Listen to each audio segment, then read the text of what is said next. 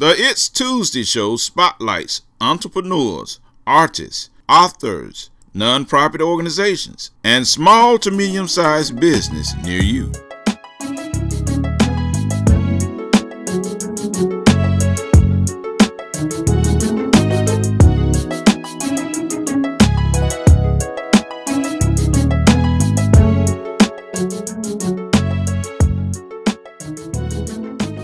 It's Tuesday, April the 23rd, 2013. Hi, I'm C. Henry Adams, your host. Today, we will have a three-part show. Part 3 of 3. On Saturday, April the 20th, 2013, I attended the Great American Cleanup event in East Point, Georgia.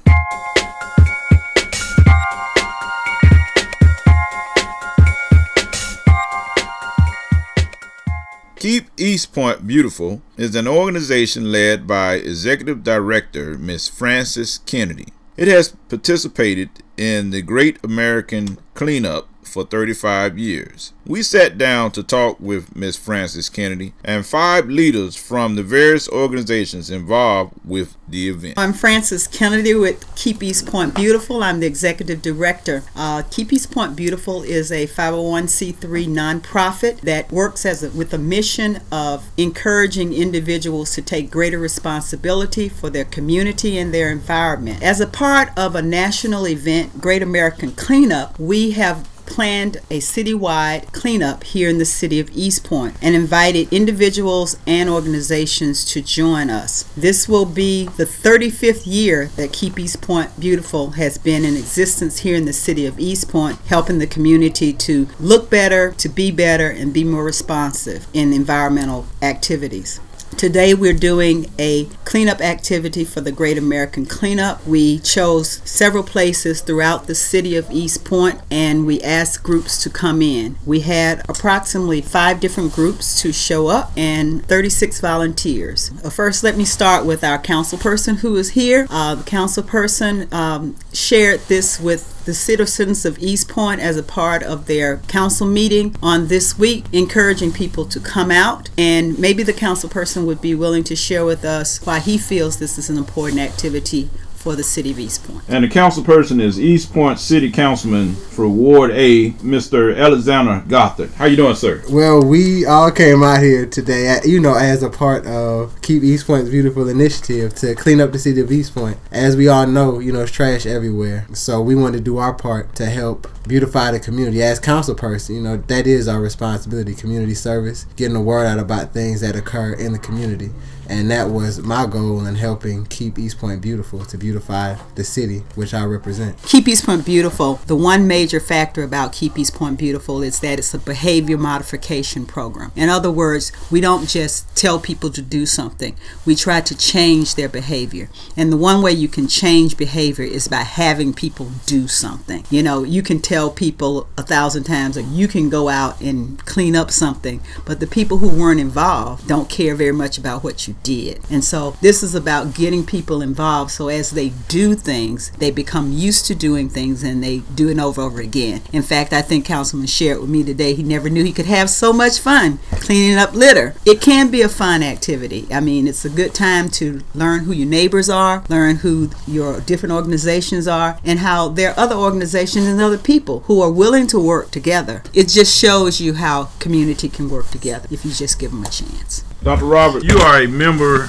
of the Airport Rotary Club. Could you tell us how you got involved? Well, through Frances Kennedy, I became involved in this cleanup campaign. However, I believe in doing projects through the Rotary Club that are local. Rotary sends a lot of help out of the city and to different countries, but if you send money, for instance, to a foreign country, people don't see that about the Rotary Club. But if you do projects around your own community, then it advertises Rotary in a good light. And also I'm with Frances Kennedy and trying to improve your own home, your own landscape, and your own city, because as she said, that improves the mood and the outlook of people who live there.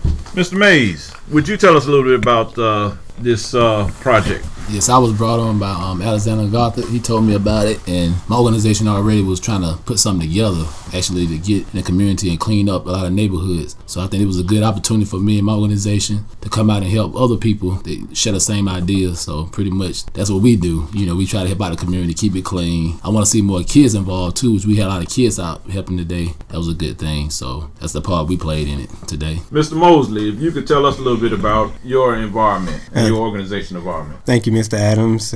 I represent Gate City Lodge number 42, Free and Accepted Masons of the jurisdiction of Georgia. And I was actually introduced to the program by one of our own, Brother Alex Gothard, as a great opportunity to really get to know some of the citizens in East Point, as well as a good opportunity to be a part of a national and local cause such as Keep East Point Beautiful, which is a part of the beautification that was spoken of earlier, beautification project in the United States. So we thought, what better way was it to really just get our hands dirty, participate in the community, get to meet some good people from around the community. We've been satisfied.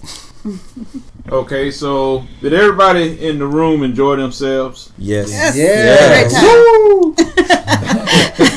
Had a great time. Well, I'll tell you what, City Councilman Gothard, you're something else, sir. I actually witnessed you going down in the valley and pulling up ties, and we got that on film. I just want to let you know that. Thank you so much. And then it was something interesting. While we were out there, a group of individuals that was picking up the trash discovered a weapon, and that was really totally out of I guess it wasn't out of context, but they discovered a weapon, and City Councilman Gothard called the chief of police, and the police sent out 2 police officers, and they're investigating that weapon as well, and that's a part of beautification. I mean, what do you think, Ms. Kennedy? It is, and that's the one thing that we found out. There's a program called the Broken Window Program, and basically what that says is when you leave a certain area in decay filled with litter, that it brings about, crimes or people to use that area for criminal purposes. And so that's the importance of cleaning up an area. And you find some weird things when you clean up. The gun that was found today is it's different, but you never know what you find out there. And I think Dr. Bob could tell you the same thing. We found actually water towers that were buried over in the streams and back out in the cities. Here in East Point, not other places, right here in East Point, we found toilets. We have found, and you wonder, how did they get that far down? That's always the amazing thing to me. When you walk into an area and you clean the curb, you usually see paper. But if you go a little further down, especially if it's a wooded area, you'd be amazed at the kinds of things that you will find. And this particular area where you all decided to beautify East Point is called Sykes Park. Am I correct? That is right. Sykes Park is the biggest park here in the city of East Point. It covers approximately 50 acres. 50 acres at Sykes Park. City Councilman, they say you found a weapon. Did you find a weapon, sir? I have nothing to do with the weapon, sir. But I did find a TV buried in the woods. We found probably about 20 tires. So we found a lot of tires, a TV. How many bags of trash? Too many bags of trash to count. A lot of paraphernalia too. Paraphernalia.